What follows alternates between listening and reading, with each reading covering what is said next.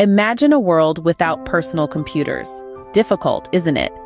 Such was the reality until the personal computer revolution in the 1980s, a time when technology was at the cusp of a major breakthrough. This was a period marked by the rise of visionary companies like Apple and IBM, who dared to dream beyond the conventional.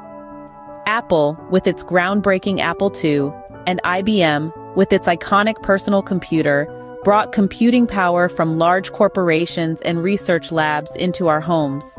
These pioneers transformed the way we communicate, work, and play. They didn't just make machines, they democratized technology, making it accessible and affordable for everyday people. This revolution was not just about hardware, it was about the software too. The creation of user-friendly interfaces and applications made computers more than just tools. They became extensions of our minds. And thus, the stage was set for a technological revolution that would change the world forever. From clunky machines to sleek portable devices, the evolution of personal computers is a testament to technological advancement. Starting in the early 80s, the personal computer began its transformation. One of the most significant milestones was the introduction of the Graphical User Interface, or GUI.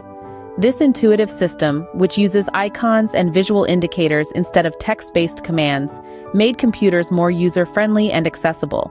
Imagine a world where you had to type in commands to open a document or browse the internet. Sounds complicated? That's because it was. But GUI changed all that, bringing computers into homes and making them a staple of modern life. Then came the internet, a global network that revolutionized how we access and share information. The internet transformed our computers into gateways, connecting us to a world of knowledge, entertainment, and social interaction. It's hard to overstate just how much this changed our society. It revolutionized industries, from media and entertainment to retail and finance. It changed how we work, learn, and communicate, making the world a smaller and more connected place. The evolution didn't stop there. The development of portable laptops made computing mobile. No longer tethered to a desk, we could now carry our digital worlds in our backpacks, connecting, creating, and computing wherever we go. This rapid evolution of personal computers has not just changed our desks, but our lives, our societies, and our world.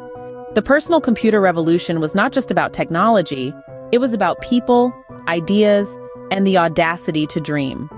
It was a seismic shift that didn't merely stop at altering the landscape of technology.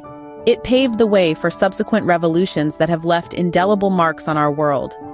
The advent of the internet, for instance, was inextricably linked to the personal computer revolution.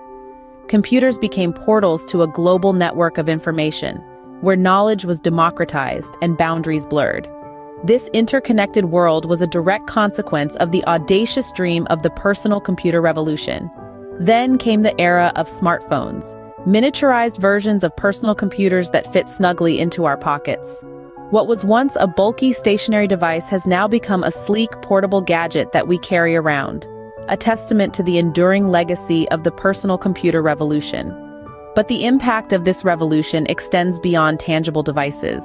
It has transformed our daily lives in profound ways.